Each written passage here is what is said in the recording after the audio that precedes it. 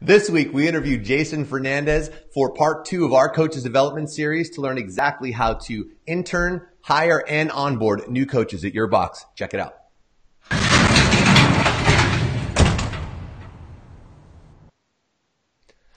Hello and welcome to this week's episode. I am your host, Marcus Gurzy, and I have with me today the one and only Mr. Jason Fernandez. What's up, brother? What's going on, everybody? How are you? Awesome, man. Thanks for joining us again. For those of you who are not familiar with who Jason Fernandez is, because you didn't join us last week or because you're not on the internet, Jason Fernandez is a celebrated box owner as far as I'm concerned, CrossFit Rife, and also works with the seminar staff, has a killer channel on YouTube teaching everything about, whether you're talking training, you're talking about how to run a great gym, jerk block talk, stellar program. And today we are going to be diving further into coaches development. It's one of the things we probably get asked about most once we begin working with clients on, sales and marketing, because at the end of the day, the coaches are our product. So we want to make sure we are, developing great coaches and providing a great experience for our clients. And Jason has done a phenomenal job, not just building this at his gym, but also doing this worldwide, working with, gym owners and coaches all over the world. That's kind of what he does. So, we're going to dive today into the actual internship and hiring and onboarding process. Jason, thanks for joining us, man. Absolutely, man. I love doing this stuff. So there's nothing I'd rather be doing right now. Perfect. So guys, here's some things, or Jason, why should a gym owner care about this? This is one of the key metrics on how you're going to grow your gym. So obviously, regardless of where your gym begins and where you finish, whether you sell it or not, there's some systematic things that you're going to have to happen within growth. And one of them is developing a staff. So if you're not really sure on how to bring people into the fold, and then you're not really sure on how to train them and get them up to speed so that you can, start working, if you haven't read E-Myth, start working on your business rather than in your business. These are the things you need to have in place so that you can actually facilitate growth and not just hoping that it happens organically. That's, to some extent, that's a thing, but that goes away really quickly if you're not prepared to start bringing on staff to help you. A lot of people think that, as the gym grows, you just get more money, but that just really means you might make some more revenue, but you just have a lot more stuff to deal with. So you're going to need to grow your team and bring people on to help with that kind of stuff. Yeah, no doubt. And, oftentimes with gym owners, I think that they kind of are reactive to the whole, finding help or finding, the members of their team. Where do I go to find someone, and how do I recruit, or do I, go externally, or do I find someone from the inside? So these are all things I want to get into today, so that we can really kind of dispel, debunk some of the theories and approaches that people take that really get into a lot of trouble when, if you're intentional about, who you're bringing on and how you're bringing them on and how you're setting intentions and making certain, quality standards and so on part of this practice coming on and into your ecosystem, and ultimately learning how to find a great team member over everything. I think we're going to be able to provide a lot of value. So, let's jump right into this thing. So, we're going to cover kind of 3 phases, right? So we'll start with the internship phase, then we'll talk about actually hiring someone, and then actually onboarding that new hire. So where do we start with internships?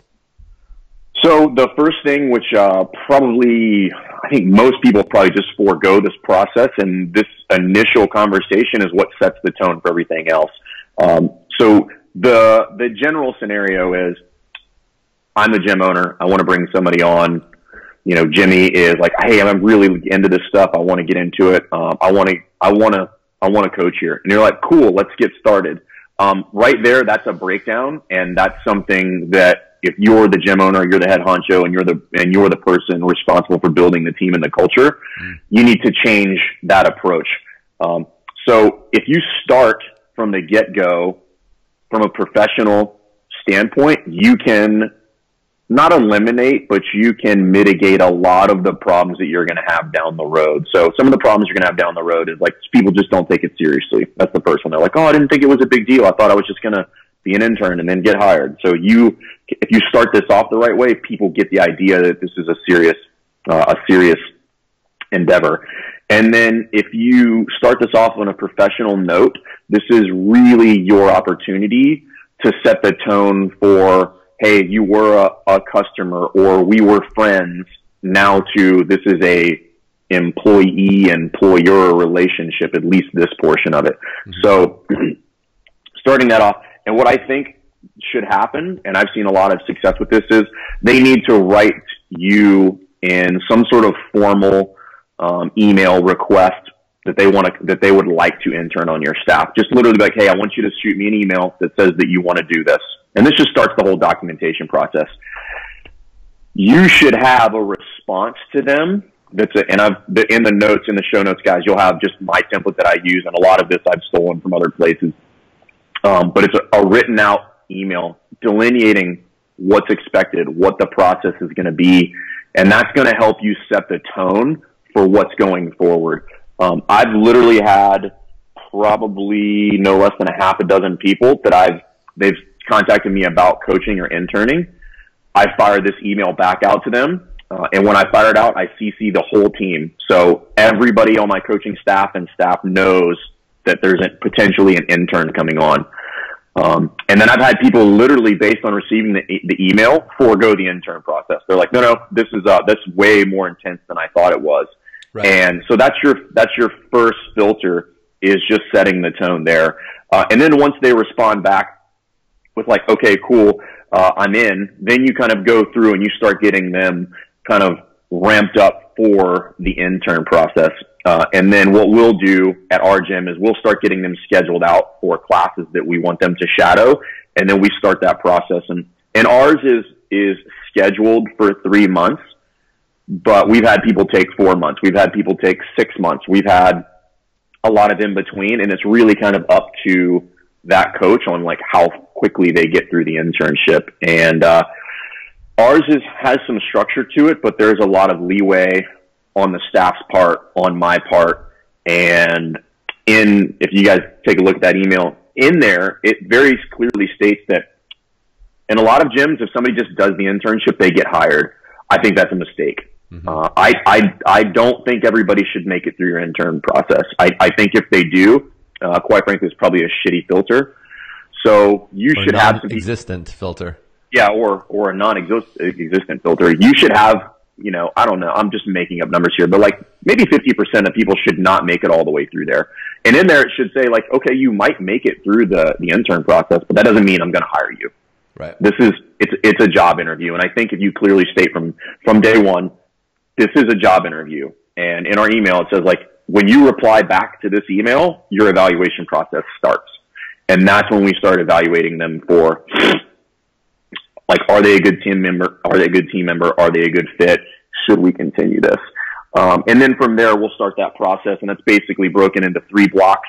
Ours is 90 days, but you can make this as long or as short as you want. So I don't think there's a right or wrong timeline. I just think are you getting the product that you want at the end or not? And then, sure. And you can be and the gym owner or the head coach can be the one that kind of makes that determination. We're looking for certain things.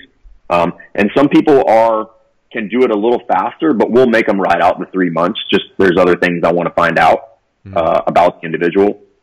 And then we'll move on from there. And then, and we can kind of go through the kind of the 3 different blocks and what I look at when we have somebody come through on the internship. Sure. Yeah. I'd like to dig into that. But before we move into that, do you require, even if, let's say, someone is already a career coach, right? Let's say they're a coach that is, they've got their hours in, and it's not necessarily so much about, do they know what they're doing as much as you want to see if they're a fit for you. Do you still require that person to go through this same internship process, or do you have an expedited process for those?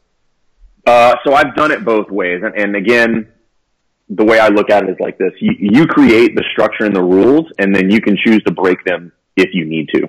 Like, you're the boss. But I would tell you, breaking the rules has some potential pitfalls, and I've done this, right? So I've been guilty of this. So let's say you have a coaching staff of 6 people who have all been through your intern process, which should be a grueling thing. It should be uncomfortable. And then you decide to expedite the 7th person. You've created, to some degree, a lose-lose scenario for that person that you expedited, whether they're good or not. Yep. Because they didn't have to go through the process. Now, I'm not saying that's right or wrong. I'm just saying it's something you have to take into account.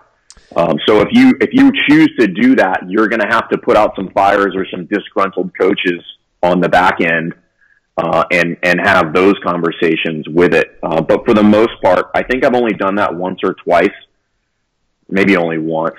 And there were some people that were a little grumpy about it, and rightfully so. Yeah. So we, for the most part, 9 times out of 10, like, they will go through the full intern process for a lot of reasons. I think just personally, if somebody's not willing to do it, then they just don't want to be there, and it's just a good filter. Yeah. We actually had, cause I ran into that challenge initially where we had the internship, we had hiring, we had onboarding, and then we came across some coaches that were really good, really well known in our area that I knew were available, and we wanted to grab them. And I knew that if I gave them, they needed a full-time job. This is their career. They're supporting a family, a lifestyle, and so on. And I knew that it wasn't going to work. So what we ended up doing was we put a requirement. You had to have someone who could verify that you've done, like, whatever, I think it was like 500 hours of, like, you've led group classes. You've had basically 500 classes on your own that someone would verify, and then you can bypass my internship. Because my onboarding program was still so robust, because we basically made them go through all of our levels. We had a level system for our athletes. Yeah. The coaches had to go through it just like anyone who just came out of on-ramp, proving proficiency, proving understanding, and while also going through, verification on, movement standards and our cue patterns and all that sort of stuff that we had established. They had to memorize it, take a written test. But so what we did was we put that standard in place on the front end, and that took the whole, like, well, how come she didn't have to go through the internship program I went through? It's like, she's already got like 5 years of full-time coaching under her belt. Like, she tested out. So, but she still had to go through the same everything else that you had to in order to get paid what you get paid, to get the hours you get paid. Now she's on the same playing field. Yeah, that's something that we did not do. And now that you say that, that's probably something I'll have to develop. I like that a lot. And I think if you're going to do that, I think there's a conversation that should happen to that person who's going to test out, because some people I just think are oblivious, and it might be something where you say, hey, listen, just so you know, everybody else has done this process. You potentially could bypass it. You need to recognize that, and you need to act accordingly, because that's just the tribe mentality. Is if I had to kind of earn my scars, I kind of want you to earn your scars too, to be on the team. Oh yeah, you're screwing them on the team. Everyone's going to have resentment if they didn't go through it and earn their stripes just like they did.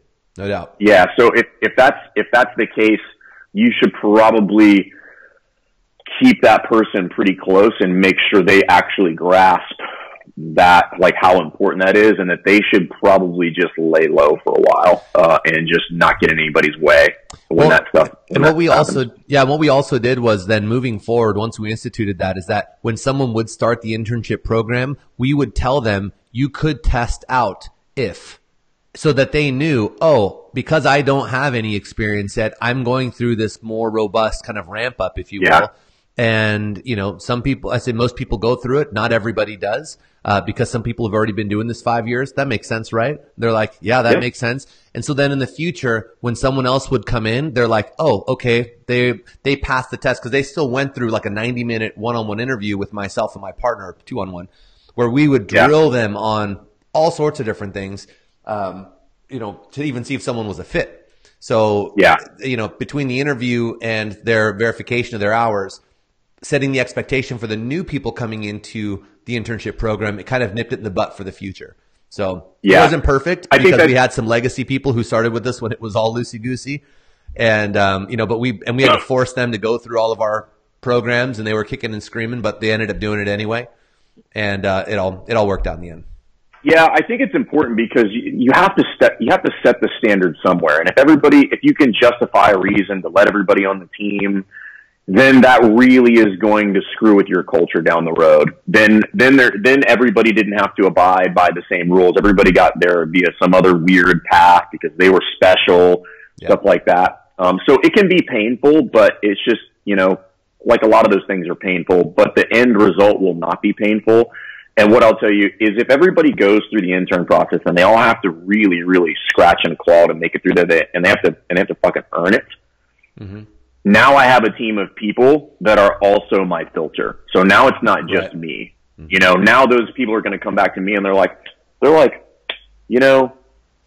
John doesn't take out the trash. They're like, when I was an intern, the trash was empty all the time, so, and they're just going to give you feedback on that. So, and that brings up a point that I wanted to make later, but I was bringing it now. So you as the head coach or me or whoever is ultimately the deciding authority on signing paychecks, you have the ultimate decision on hiring people. But I would tell you on my staff, everybody gets a vote. When we finally get to the point where we're going to go like, all right, he's made it through for the most part, we're going to sit around and I'm going to go, where are we at here? And if this person made it through successfully and I get 6 thumbs down because of whatever, they're not getting hired because they have to be able to play nice with the other kids in the playground. Like that is first and foremost above anything else. Yep. And I think a lot of people overlook that. Yep, no doubt. So big question is paid or unpaid internship? Me, unpaid for a lot of reasons because there's no guarantee they're going to stay there. Mm-hmm. So I don't know why I would start paying you to do that. Now, that's not right or wrong. That's just my opinion on it. I also have them keep their membership intact if they happen to be an athlete at the gym, because the scenario the other way where, let's say they come on, they do an internship. All right, I'm gonna waive your membership, and they don't make it through the internship. Mm-hmm. Now I'm like, okay, now I'm gonna turn your membership back on. Now I have another problem I have to deal with because they're like, well, I wasn't paying before. I don't want to pay anymore. And it's like now I have to take somebody that you're probably going to lose that person. Like that's probably how that's going to unfold. So you potentially could be in a scenario where like you're going to lose a good asset to your community who just wasn't a good asset to your coaching staff. Right. We do ours. It's not paid. It's not, they have to continue their membership. And then after that, we don't do memberships anymore for our coaching staff. And then they will go into payroll. So that's just my thoughts on it. And, are you, I lost my train of thought. Never mind. Welcome back. Here's the question. Do you proactively seek out people to get into your internship program, or are you just reactive if people come to you and say, hey, I'm interested?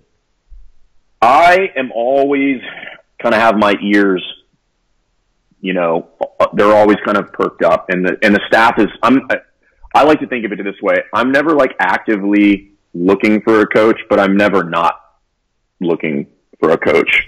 Right. So we'll kind of eye people, and I know most gyms like have a couple people floating around that are just generally interested in coaching. So we'll have some conversations. If I have somebody that is pretty interested, we'll talk about getting them into a level 1.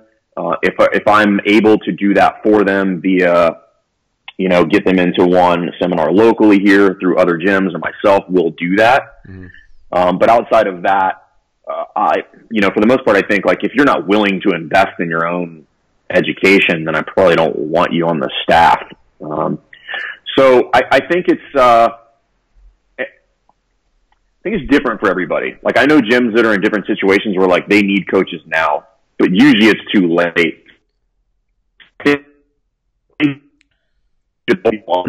And kind of projecting out 6 to 12 months to be like, okay, do I have potential gaps here coming up? If so, I need to start kind of canvassing and at least putting feelers out to see who's interested, and then go from there. Yep. Yeah. Especially if you're growing, then it's something I think you should always be actively seeking out and and starting conversations wherever you see potential and so on. If you can, real quick, just kind of bullet off, what are the requirements you have for someone who's applying for an internship program? The requirements are pretty loose as far as like, I want them to have a level 1 by the time they go through the internship. And then if they happen to make it through, like immediately we're pushing to level 2, from there. But, level 1 but honestly, like the level 1 is not really my metric. Like they just have to mesh well with the team. Like the level 1 is just like, yeah, you have to have that in order to do this. Like that's just cost of entry. But from there, it's kind of like, do I like you? Do you have a pretty good presence within the gym? Are you well respected? Like, are you a turd? Are you the guy that shaves reps all the time? Like those are the things that I'll weed out right from the get-go and figure out if this is even a possibility for you to start the internship from there. But because and again, this depends on like how mature your gym is and what you're looking for. To me, I don't think you have to have a long list of credentials to start your career. Right. And having this super high barrier for entry, you could weed out a lot of really good potential, which is not necessarily the right thing in my mind.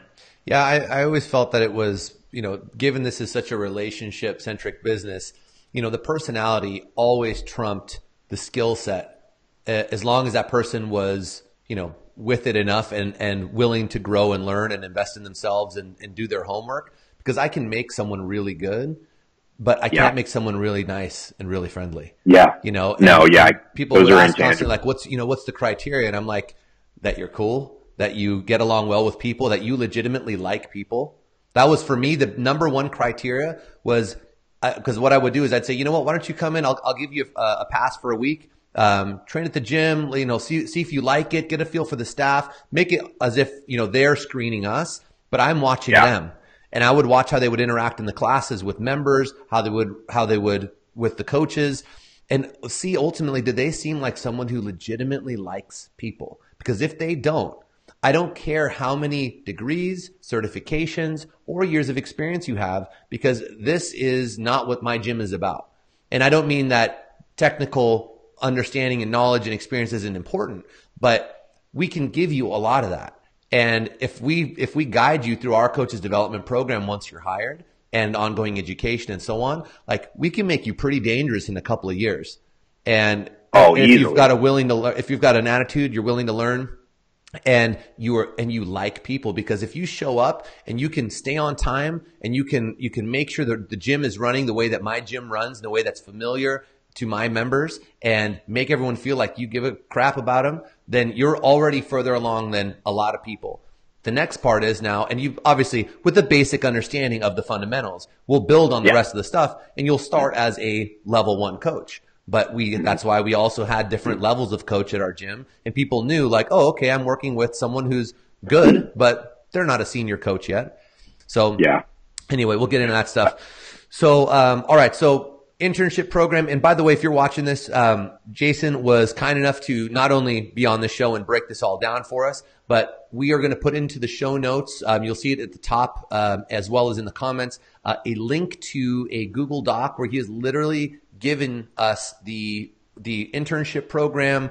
What else did you have on there? You had the email that you sent for pre-internship? Yeah, the email. I had the internship. I had the kind of the breakdown for the expectation for running classes. Like that's our SOP for start to finish what needs to happen for when you run classes.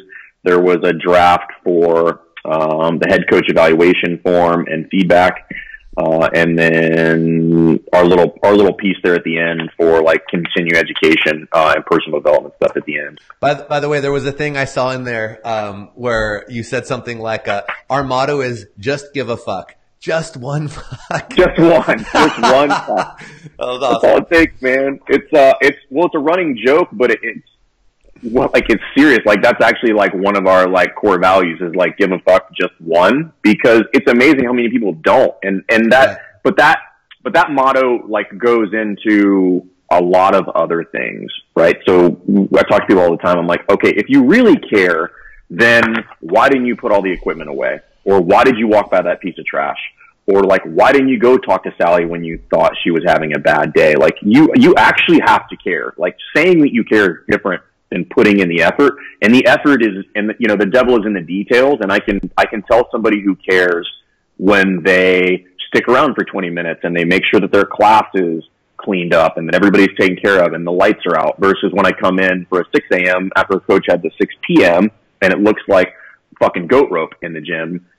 You don't care, you know, like you don't care. So that is a legit motto and core value of our staff. So I love it. All right, cool. So, anything else you want to address about the internship process? I think you said the 3 phases, right? Yeah. So let's get into that.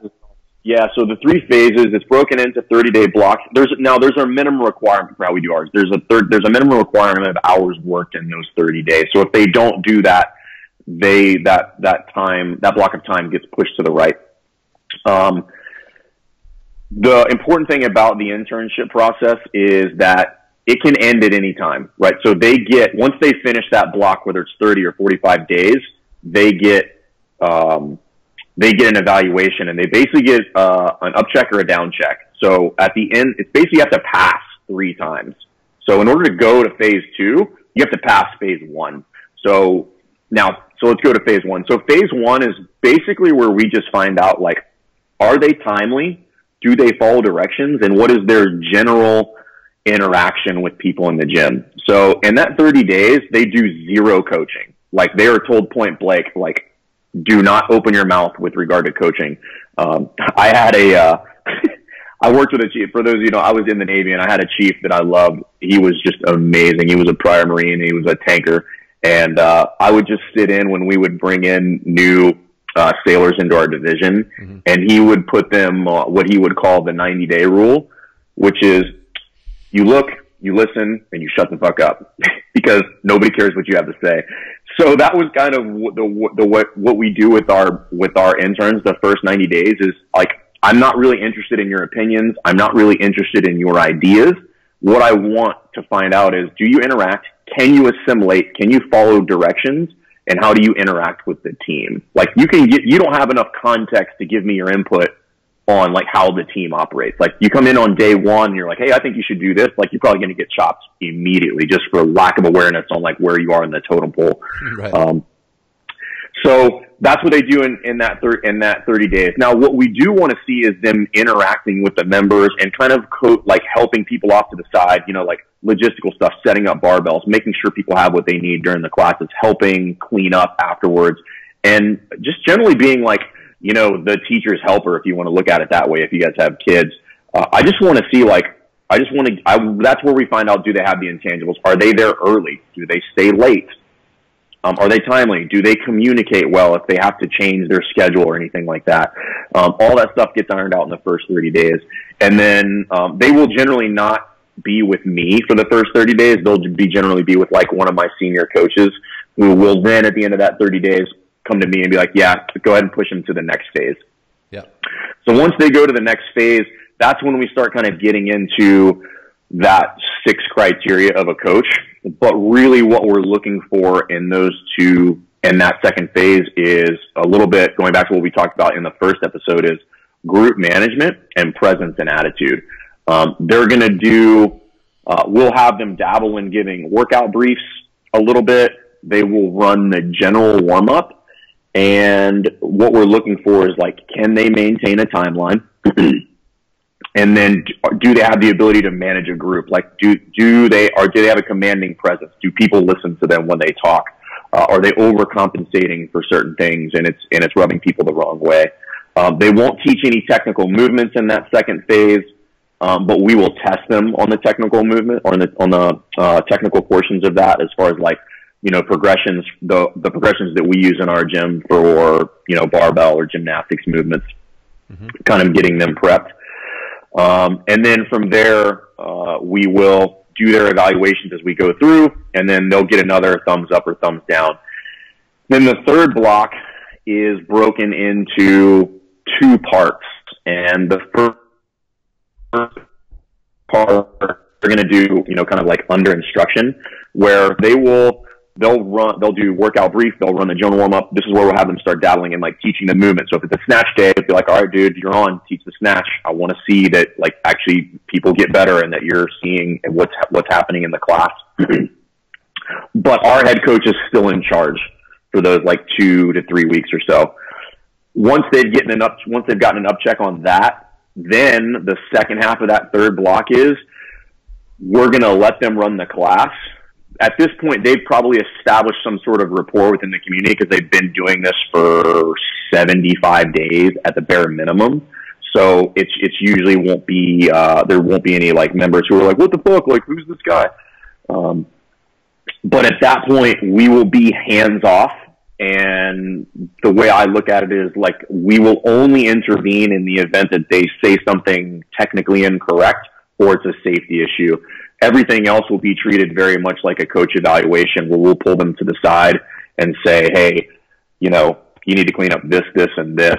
Otherwise, you're going to get a thumbs down moving forward. So we kind of slowly ramp them up and we give them the opportunity to really just kind of do a lot of a monkey see, monkey do, because I don't want them to deviate from our standard or our best practices. I want to see if they can actually take those and apply them.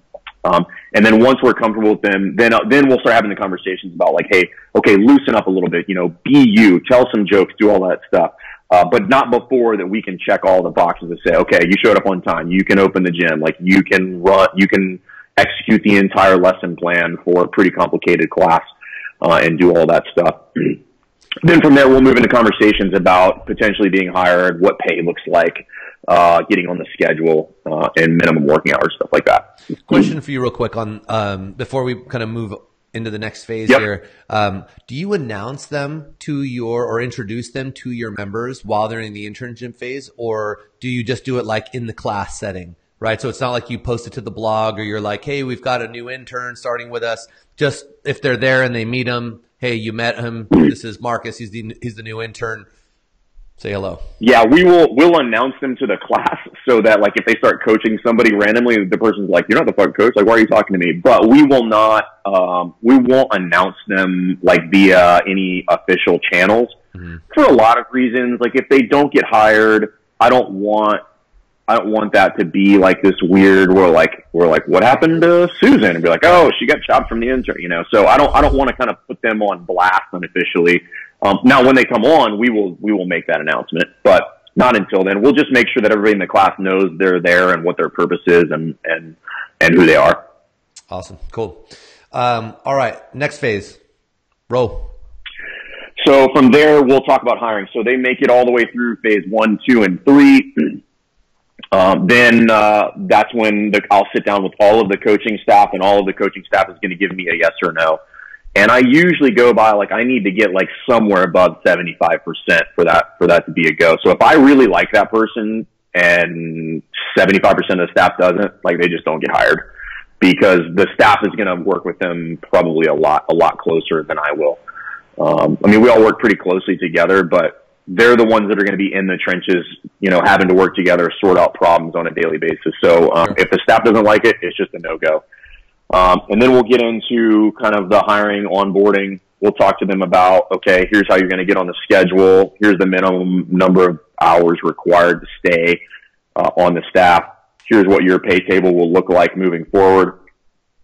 And then from there, they'll move under my wing a little bit more, and I'll start training them up on all the internal procedures about how we're going to do onboarding of new clients, how to do what the sales process looks like if people are walking in the door. So we have like systematic checklists for like, okay, if somebody comes in and they're inquiring about CrossFit Rife, or they call on the phone, like, this is what you're going to do. This is the checklist. You're going to go through all that.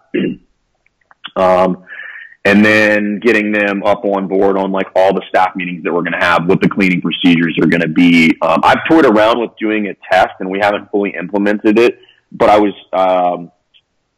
toyed around with a lot of different ideas based on, so in the Navy, like we'd have to qualify for whatever warfare pin or whatever community we're in.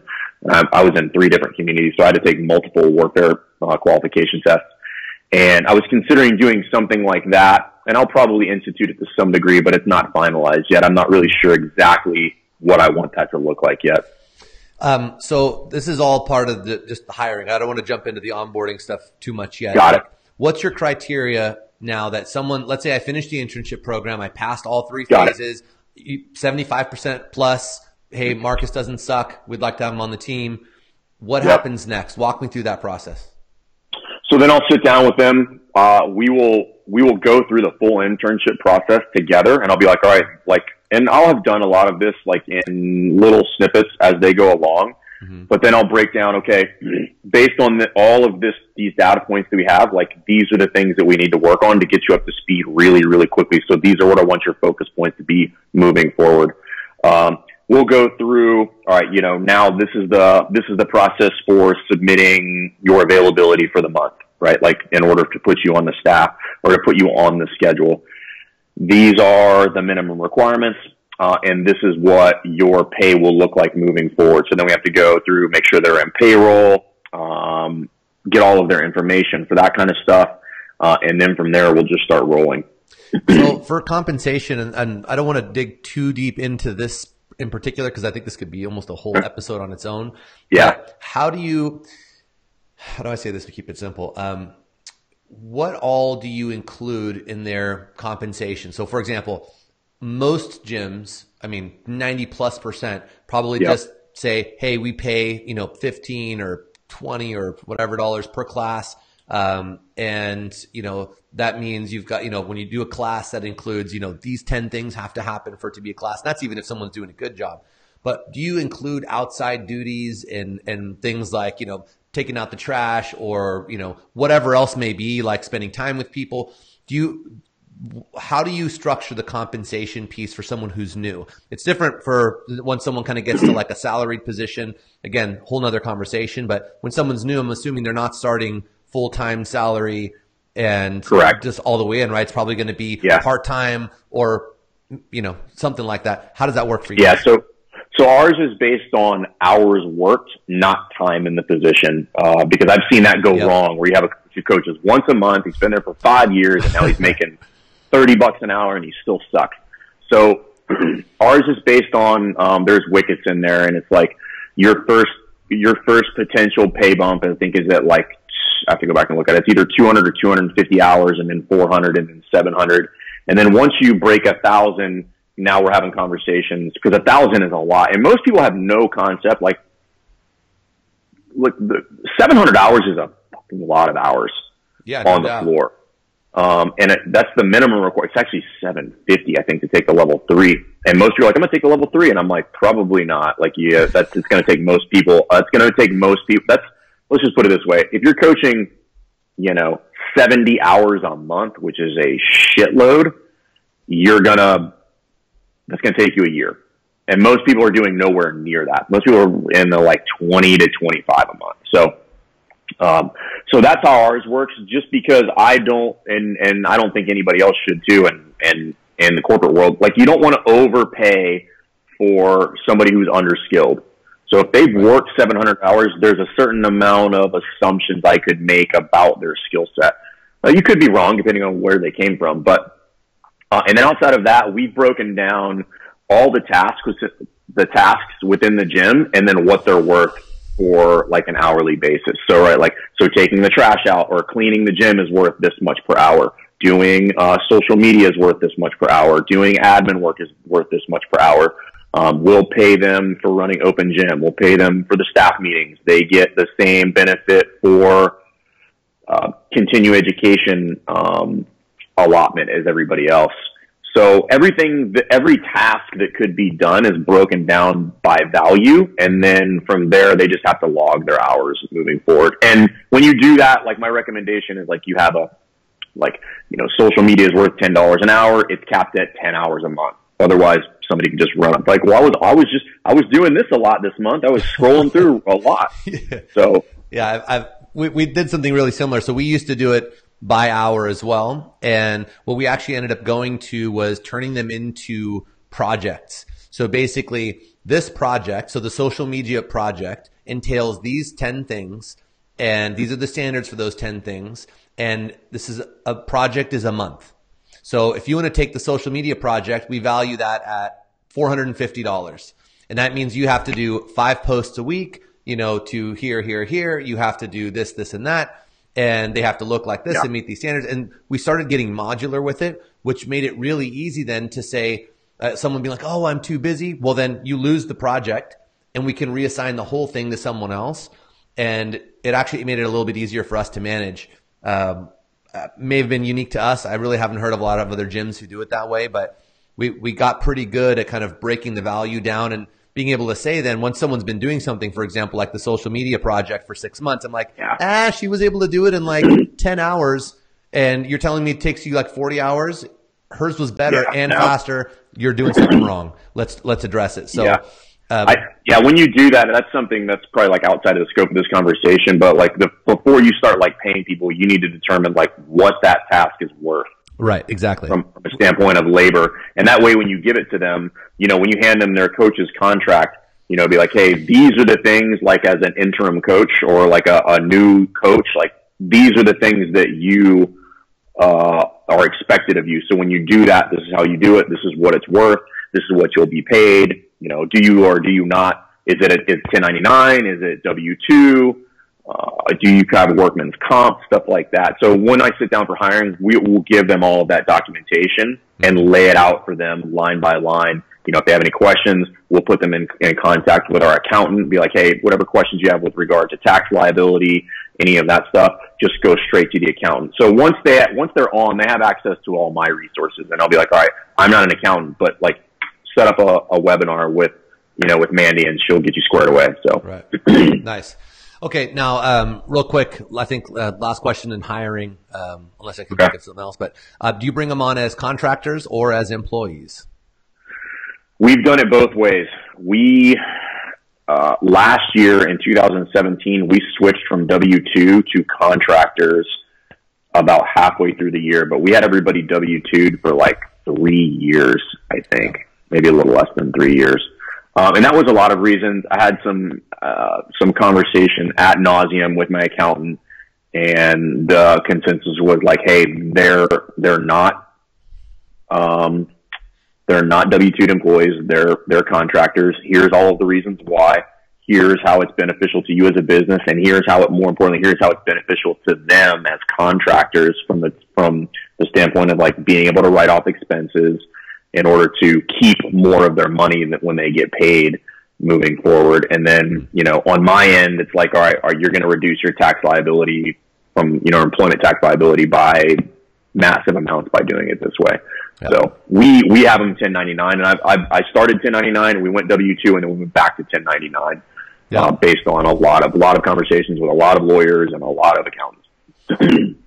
Yeah, we did.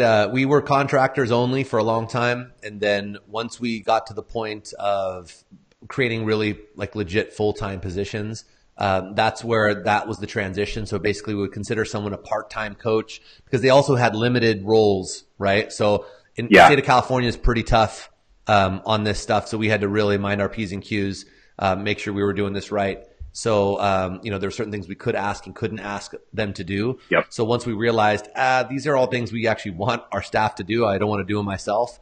We need to make them an employee. We said, okay, well, let's create a couple of full-time roles, one in management, one in coaching. And now they can take all this stuff on. And if someone wants to become a quote unquote full-time employee, then this is the criteria and your job actually changes. There's more to it now.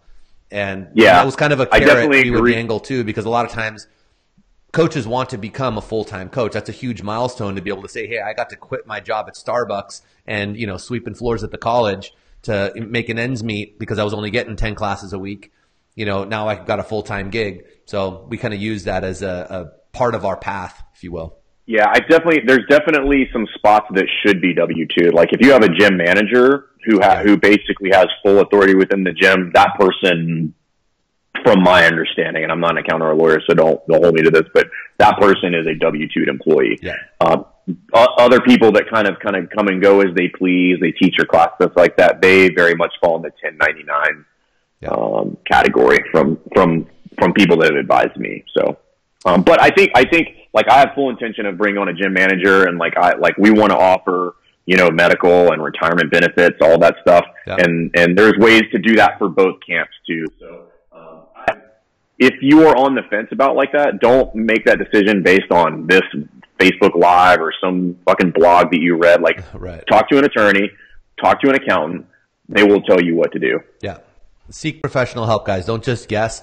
I've seen gyms get basically shut down over doing this wrong. And if you get audited or they come after you, that can suck. So, you know, this is not legal advice. These are just, hey, go talk to a professional, get the actual answers, and they'll be able to guide you. Okay. So I got the job. I'm hired. I'm a new coach at CrossFit Rife. You walked me through everything. You laid it all out for me. You set expectations, you know, what this job is, what it isn't, got me in touch with everybody. So I'm all sorted. Now what? Onboarding time. So this is important too. So we've not done this in the past, and we recently made this change. When we give them their first initial like employee contract, that contract is for 1 month to be reevaluated in 1 month. So they go 1 month, and then they're going to go 3 months. And then from there, we will negotiate a 12-month. So I'm going to keep them sweating. And I don't do that like to keep them sweating. But like, again, going back to like, this is a process and it's professional. Just because you get on, like, you still need to earn that spot every day. So if they had to earn it, you know, if you started it on a professional basis, they had to earn it through the internship. And even when they get hired, they still had to continue to earn it. That just lets them know that, like, hey, at any point, like, if you're not doing your job, you're out. So that's one of the big things that we change is we're like, you're not here forever. Like, we're going to talk about this in a month, and I'm going to give you feedback. And if you're not doing it, it's either correctable or it's not. And then from there, the onboarding process is, for the first couple months, is a lot of one-on-one time with me. So I'm going to watch a lot more of their classes. I'll probably watch 3 to 5 a week. Mm-hmm. Actually kind of shadowing and giving feedback. Yep. So I'll just kind of sit off to the side for quite a few of their classes. I might just pull them in and be like, like on a whim, and just be like, hey, you're going to teach this like right now. And they're prepared for that. And then from there, we have a pretty sizable kind of gym manual that we will kind of take them through and walk them through step by step. There's nothing within it. Like, if I died tomorrow and you could read the English language, like, you could come in and operate our gym, and they're expected to know not all of it. Some of it is kind of outside the scope of their job, but there's nothing in there that they're going to come ask me a question, and I'm just going to ask them, did you read the manual? And they're going to be like, and I'm going to be like, yeah, go read the manual, and then don't ask me that question anymore. Yeah. Yeah. We would go through, we had the same thing. We had a manual on all the key standard operating procedures. And then obviously there was like kind of the key ones. And then there was the more advanced ones. So if you actually ran that department or you ran the front desk, you knew, steps, phases 2, 3, and 4 too.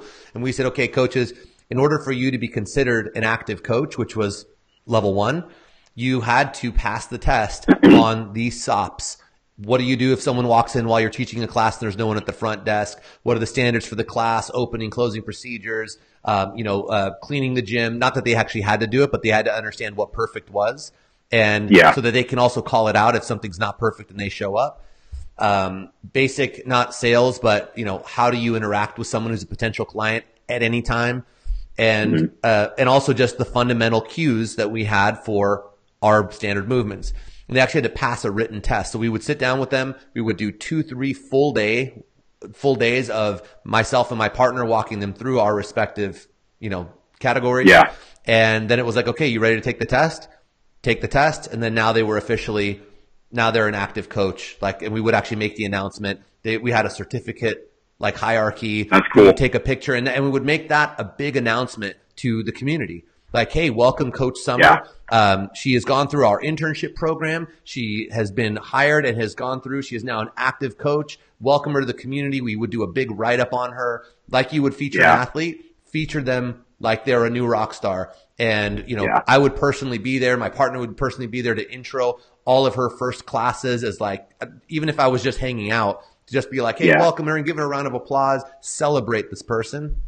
But, make them feel like they're really a part of something and that we give a shit too. Cause at the end of the day, we're a family, right?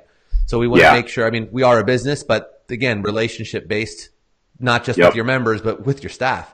So making sure they felt important. And then it was basically like, okay, guys, or okay, Summer, for in this example, you now have a path. Compensation was tied to the milestones that they would be able to hit. So for example, in order for you to even get your first pay bump, you had to then go through the next phase of our like technical training that we had. So you had to now work with my partner, pass some initial tests in regards to queuing and so on, but also L2 is required.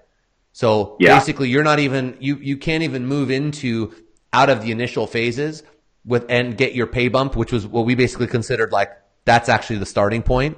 Like you're kind of on ramping for as an active coach until you get to this. Cause technically you had 90 days to do it.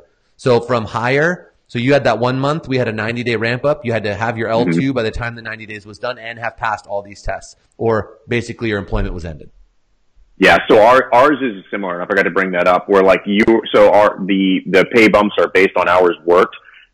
But it's in that there's a caveat in there that says you're eligible for a pay bump. Right, and then there's some criteria for that, which is like, okay, you have to have hours. And then as you move up, there's like, you can't get to certain pay bumps without a level 2 or a level 3 or a certain amount of, like SME courses, or other certifications of some sort. So because for me, like in order to get that, they have to show a trending professional development with it, like outside of the gym, which we fund. So it's not like they can't say like, I can't afford it. It's like, no, I'm going to send you.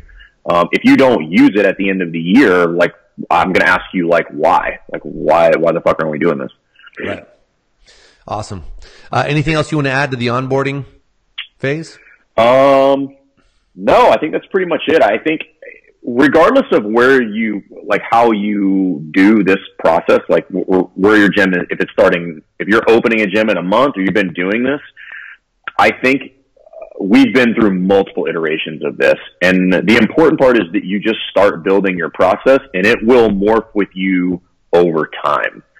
The problem is like people are not writing this shit down and they're just like, oh, we're just going to bring them on and then they're going to be on staff. And I'm like, well, how did that work? Like, is everybody else cool with it? Like, did you vet this person appropriately? Like, what was the criteria for you bringing this person on? And most times it's just like, I needed a coach. And I'm like, well, that's not a fucking good criteria for bringing on a staff member or somebody on your team. So just start building whatever you think that process should look like. And then if you come to find that like everybody's making it through the process, then you need to revamp it. Like I said, like people should wash out of the program. Otherwise it's not vetting them appropriately. Mm-hmm. No doubt. So, all right. So today we covered how to put together an internship program, hiring process, criteria, and we talked about onboarding. And again, Jason, you were kind enough to share these actual templates or your actual documents from CrossFit Rife so people can use that as a starting point. Guys, check it out. There's even videos to some Jerk Block Talk episodes where he breaks down lesson plans, WOD briefs, coaching. This is a very robust set of tools coming with this episode. So thank you very much, Jason, for sharing your knowledge today. Much appreciated. Where can people find more information about you? Jason at CrossFitRife.com. If you guys want to email me at any time. I'm more than happy to talk to you guys about anything. Jason Fernandez on Facebook. You can find us on CrossFit Rife on Facebook and Instagram. Jerk Block Talk on YouTube, JFern3 on Instagram, and and if you guys can't find any of that stuff and you're not aware of the internet, you can get in touch with Marcus and he'll put you in touch with me. That's exactly right. So if you've got questions here, make sure you post them to comments. We're happy to answer them for you. Emily, I saw yours coming in here as we were going, so I think I addressed all that stuff as we went. But if you have any questions and you're watching this after the fact, just post them to comments, tag Jason or myself. We're happy to answer them for you. That's what this is all about. If you've got some cool docs or info you want to share, post it to comments. The more the merrier.